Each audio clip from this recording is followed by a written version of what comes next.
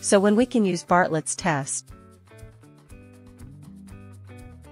If data came from a normal population, we can use Bartlett's test as this test is sensitive to normality.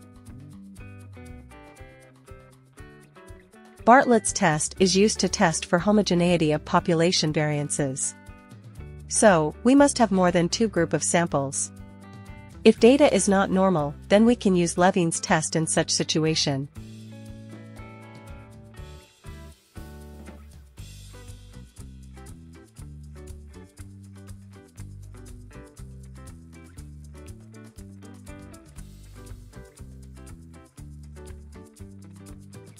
Suppose we have k number of groups and each group has sample size ni. So, total sample size is sum of ni. Say capital N. Okay.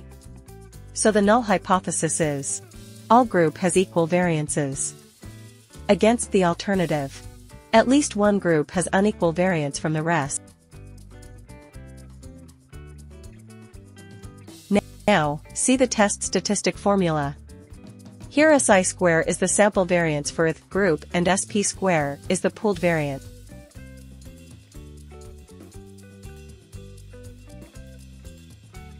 What is the distribution of the test statistic? We must know that.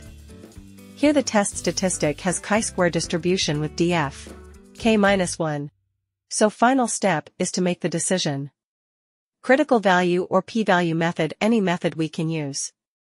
If we use p-value, then to reject the null hypothesis, p-value must be less than alpha.